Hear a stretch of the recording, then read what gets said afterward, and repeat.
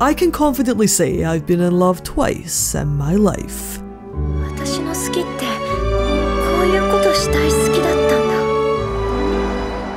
The first was the first, and as with most firsts, it feels new and exciting.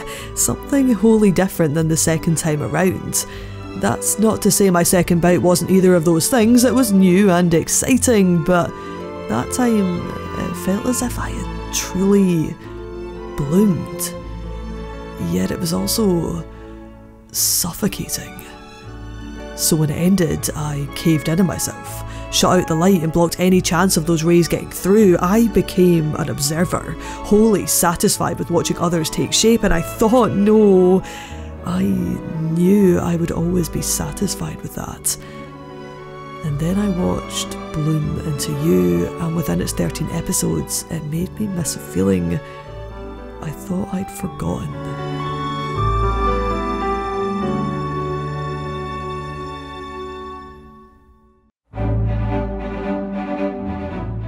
This anime is a Yuri or a shoujo ai, and if you're versed in that genre then you'll know what that usually entails. I've personally been disappointed more often than not with anime of this ilk. Many times they're poorly adapted from the source material, or just don't depict love in a healthy way. Now this doesn't always matter, as every story has its own way of telling a story, but as someone who loves a love story, I've always wanted better, and it's never mattered to me who stood in those roles. I just appreciate love for what it is, and in all its forms. But for this genre, and this fandom who often have to settle with subtle hints and blatant references plastered and scattered across other anime, it becomes more than refreshing to find a show that is honest with what it is, that kicks tropes to the curb and doesn't try to pander to fan service. That is nothing more than a story about falling in love. And almost immediately, I felt myself fall into you.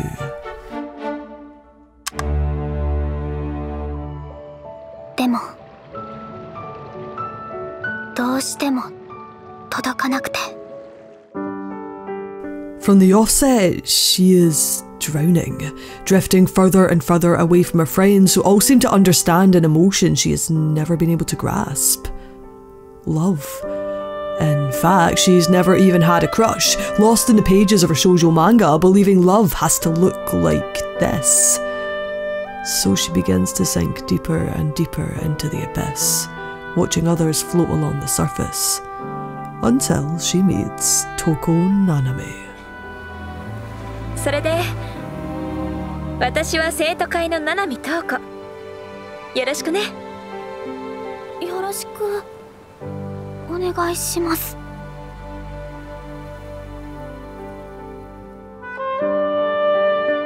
And she gradually drags her head above water, but it takes a long time before that happens, because Yu is filled with resistance, pushing back against the current, constantly in battle with the waves, confused but contented to stay the way she is, utterly devoid of loving. And I, in that respect, am everything that is you. In the last few years, I've rejected adamantly any notion of romantic love, become stiff to affection and cringe at the idea of desire, and it's just so sad if you think about it, because I'm also everything I've said before, a lover of a love story, so why can't I imagine it for me? Why do I freeze up like you, and why am I happy to observe from the outside like Maki, and why do I hide behind a mask like Toko? Why can I bloom? My answer to that developed as Yuki Hanada and Makoto Kato developed their narrative in Bloom into You, and through the weeks they began to weave a new narrative in me, separately and all together with you. やっぱり変えない？主人公が3人の中から誰かを選ぶのとは違う別の結末にできないかな？ Now that being said, it was a journey to get here, for both of us. Bloom Into You is not your typical romance. There are countless missteps between the characters, and it has its own share of drama. But as they say, it's the journey, not the destination that matters. And if you've loved before, you'll know the path isn't laden in gold. It's a marred mishmash of scrapes and taints that will have you taking leaps, not steps, to reach that destination. And when you do, it's all the sweeter. I'd forgotten that, and as you closed the gap between her and Toko, I realised how big my own was. That I had enjoyed every romance anime I watched this year, that After the Rain is a gorgeous peek into unrequited love and its consequences, that I don't think there is a studio who could have told the story of love in all its forms better than KyoAni with Violet Evergarden. I had bounds of fun in the teenage world of boarding school Juliet, and in the adult one of Otakoi. Sakata and Mai still stand as ship of the year, and yes, I guess I found Citrus to be heartwarming in its own way. But none of them helped me close that gap like Bloom Into You. They were all beautiful shows.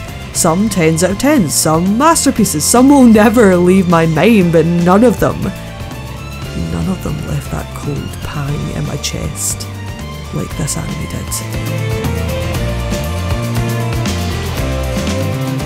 It was growing and growing, each and every week, as vulnerability was shown, as feelings began to develop, as they kissed in the store cupboard, as Sayaka confessed in the cafe, as the play was performed on stage, as you held Toko in bed, I realised that it was an emptiness that consumed me, that I missed this, that I missed love, I missed the feeling of falling in love. That it can be soft and sweet, that it can come up accidentally or unknowingly, that it is as unprecedented as it is beautiful, that I have allowed myself to be wrapped up in my own fear of giving up my own heart. Because it's scary, don't you think? Putting a part of your happiness into someone else's hands. It's so much easier and rather safer reading about it like you did and that I do. Any heartbreak can be buried within the pages, shared, but it's not my own, and I can put that book away and pick up another, and I'm free to choose for myself, single in my own independence. It's no exaggeration to say that I'm terrified of giving that up.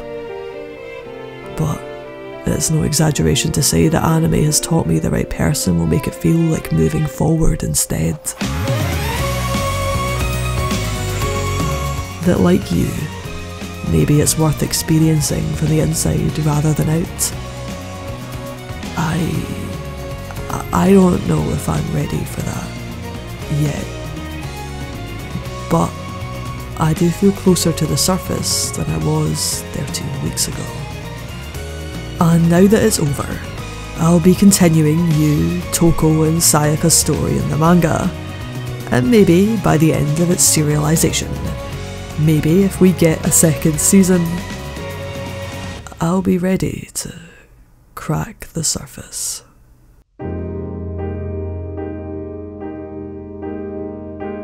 To conclude with my little thought piece, I've realised that this anime is not just a tale about falling in love, but it's about accepting oneself, coming to terms with forbidden feelings, realising who you are, and that there is love to be found beyond the pages of a shoujo manga.